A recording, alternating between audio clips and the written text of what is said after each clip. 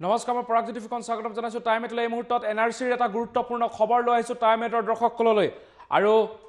দীপাৱলী পূৰ্বে উচ্চতম ন্যায়ালয়ত এনআৰসিৰ শুনানি হোৱাৰ সম্ভাৱনা আৰু 18 অক্টোবৰত সম্পূৰ্ণ হ'ব বাবৰি মছজিদৰ শুনানি আৰু মুখ্য ন্যায়াধীশে গ্ৰহণ কৰিব এনআৰসিৰ প্ৰসংগত শুনানি আৰু সম্পূৰ্ণ এনআৰসি প্ৰকাশৰ পিছত এতিয়ালৈকে হোৱা নাই কোনো শুনানি মুখ্য ন্যায়াধীশ ৰঞ্জন গগৈয়ে অহা 17 নৱেম্বৰত অৱসৰ গ্ৰহণ কৰিব আৰু ইয়াৰ পূৰ্বে এনআৰসিৰ প্ৰসংগত শুনানি হোৱাৰ সম্ভাৱনা আৰু আমি জনাইছো দীপাৱলীৰ পূৰ্বে উচ্চতম ন্যায়ালয়ত এনআৰসিৰ শুনানি হোৱাৰ সম্ভাৱনা আৰু অহা 18 অক্টোবৰত সম্পূৰ্ণ হ'ব বাবৰি মছজিদৰ শুনানি আৰু মুখ্য ন্যায়াধীশ ৰঞ্জন গগৈ এনআৰসিৰ প্ৰসংগত শুনানি গ্ৰহণ কৰিব আৰু সম্পূৰ্ণ এনআৰসি প্ৰকাশৰ পিছত বৰ্তমানলৈকে কোনো শুনানি হোৱা নাই উচ্চতম ন্যায়ালয়ত আৰু ইতিমধ্যে মুখ্য ন্যায়াধীশ ৰঞ্জন গগৈয়ে অহা 17 অক্টোবৰত অৱসৰ গ্ৰহণ কৰিব আৰু ইয়াৰ পূৰ্বে এই দুটাকৈ বৃহৎ প্ৰসংগত এনআৰসি আৰু বাবৰি মছজিদ এই দুটাকৈ বৃহৎ গোচৰ সংক্ৰান্তত শুনানি গ্ৰহণ কৰিব মুখ্য ন্যায়াধীশ ৰঞ্জন গগৈ উচ্চতম ন্যায়ালয়ত আৰু আমি এই মুহূৰ্তত এই সন্দৰ্ভত অধিক তথ্যৰ বাবে সংযুক্ত হৈছো আমাৰ নিউজ এডিটৰ দীক্ষিত শৰ্মাৰ সৈতে এনআৰসি যেতিয়া প্ৰকাশ পাইছিল 31 আগষ্টত আৰু তাৰ পাছত আজি প্ৰায় 40 দিনতকৈ অধিক সময় হৈ গ'ল এনআৰসি প্ৰকাশ পোৱাৰ কিন্তু তাৰ পাছতে প্ৰশ্নসকলৰ মাজত আছিল যে এনআৰসি প্ৰকাশ হ'ল কিন্তু এটা কি হ'ব এনআৰসিক লৈ পেলাই ভৱিষ্যত কি হ'ব কি সিদ্ধান্ত উচ্চতম ন্যায়ালয়ে গ্ৰহণ কৰিব এই মুহূৰ্তত আমাৰ হাতত যি তথ্য আহিছে যে দেৱালীৰ পূৰ্বে অৰ্থাৎ 20 পৰা 25 অক্টোবৰৰ ভিতৰত এনআৰসিৰ শুনানি হোৱাৰ পূৰ্ণ সম্ভাৱনা আছে কাৰণ বৰ্তমান মুখ্য ন্যায়াধীশ ৰঞ্জন গগৈ আৰু তেওঁৰ সাংবিধানিক বিচাৰপীঠ আছে সকলো ব্যস্ত হৈ আছে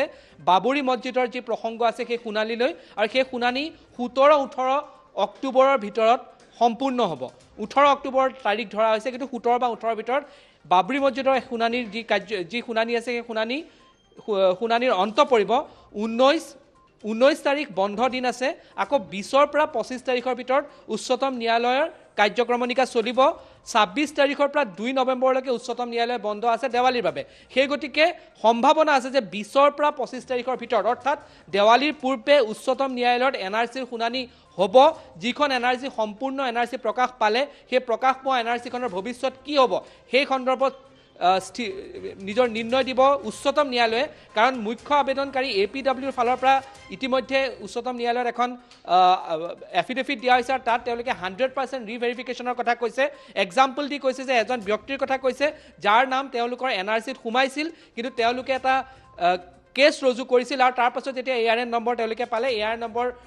চেক কৰি চাওঁতে সেই মানুহজনৰ এনআৰসি যাৰ সম্পূৰ্ণ এনআৰসি তালিকাত নাম সোমাইছিল তেওঁৰ নাম পিছত কৰ্তন কৰা হৈছিল বুলি এনেধৰণৰ অভিযোগ APWৰ ফালৰ পৰা উচ্চতম ন্যায়ালয়ত দিয়া হৈছে কিন্তু এনআৰসি সম্পূৰ্ণ তালিকা প্ৰকাশ পোৱাৰ পাছত আজি প্ৰায় 40 দিনতকৈ অধিক সময় হৈ গ'ল কিন্তু এনআৰসি কোনো ধৰণৰ শুনানি উচ্চতম ন্যায়ালয়ত হোৱা নাই বাবৰি মছজিদৰ শুনানি 18 অক্টোবৰত উচ্চতম ন্যায়ালয়ত শেষ হ'ব আৰু তাৰ পাছতে 20 পৰা 25 অক্টোবৰৰ ভিতৰত উচ্চতম ন্যায়ালয়ত ৰঞ্জন গগৈৰ বিচাৰপীঠত আৰু F নৰিমনৰ বিচাৰপীঠত এনআৰসিৰ প্ৰসংগ উত্থাপন হোৱাৰ সম্ভাৱনা আছে আৰু ভৱিষ্যত নিৰ্ণয় হ'ব এনআৰসিত কি হ'ব এই এনআৰসিখন গ্ৰহণ কৰা হ'ব নে এই এনআৰসিত আৰু সংশোধনৰ প্ৰয়োজন আছে এই সকলোসমূহ নিৰ্ণয় 20 পৰা 25 অক্টোবৰ অৰ্থাৎ দেৱালীৰ আগে হৈ যাব আৰু এই কাৰণে কৰিব লাগিব কাৰণ 17 নৱেম্বৰত বৰ্তমানৰ উচ্চতম ন্যায়ালয়ৰ মুখ্য ন্যায়াধীশ ৰঞ্জন গগৈয়ে অৱসৰ গ্ৰহণ কৰিব আৰু তাৰ পূৰ্বে এনআৰসি যি প্ৰসংগ আছে সেই এনআৰসি প্ৰসংগত এটা নিৰ্ণয় উচ্চতম ন্যায়ালয়ৰ ফালৰ পৰা বিশেষকৈ মুখ্য ন্যায়াধীশ ৰঞ্জন গগৈৰ ফালৰ পৰা দিবই লাগিব আৰু সেই মুহূৰ্তৰ সকলোতকৈ ডাঙৰ খবৰ আমাৰ হাতত যিটো আহিছে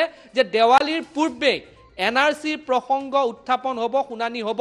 উচ্চতম ন্যায়ালয়ত এতিয়ালৈকে তাৰিখ নিৰ্ণয় হোৱা নাই কিন্তু 18 তাৰিখে যেতিয়া বাবৰি মছজিদৰ শুনানি অন্ত পৰিব তাৰ পাছতে 20 পৰা 25 তাৰিখৰ ভিতৰত যিকোনো এটা ডেটতে এনআৰসিৰ শুনানি উচ্চতম ন্যায়ালয়ত জাষ্টিছ ৰঞ্জন গগৈ আৰু F নৰিমনৰ বিচাৰপীঠত অহাৰ পূৰ্ণ সম্ভাৱনা আছে পৰাগ হয় দীক্ষিত শৰ্মা এই মুহূৰ্তত আপোনাক ধন্যবাদ জ্ঞাপন কৰিছোঁ আৰু আমি জনাইছোঁ টাইমেটৰ দৰ্শকসকলক দীপাৱলীৰ পূৰ্বে এনআৰসি সংক্ৰান্তত শুনানি হ'ব উচ্চতম ন্যায়ালয়ত আৰু অহা 18 অক্টোবৰত সম্পূৰ্ণ হ'ব বাবৰি মছজিদৰ শুনানি আৰু ইয়াৰ পাছতে মুখ্য ন্যায়াধীশে গ্ৰহণ কৰিব এনআৰসিৰ প্ৰসংগত শুনানি আৰু সম্পূৰ্ণ এনআৰসি প্ৰকাশৰ পিছত এতিয়ালৈকে উচ্চতম ন্যায়ালয়ত কোনো শুনানি হোৱা নাই এনআৰসি সন্দৰ্ভত আৰু মুখ্য ন্যায়াধীশ ৰঞ্জন গগৈ যিহেতু অহা 17 নৱেম্বৰত অৱসৰ গ্ৰহণ কৰিব আৰু তাৰ পূৰ্বে আৰম্ভ হ'ব এনআৰসিৰ প্ৰসংগত শুনানি।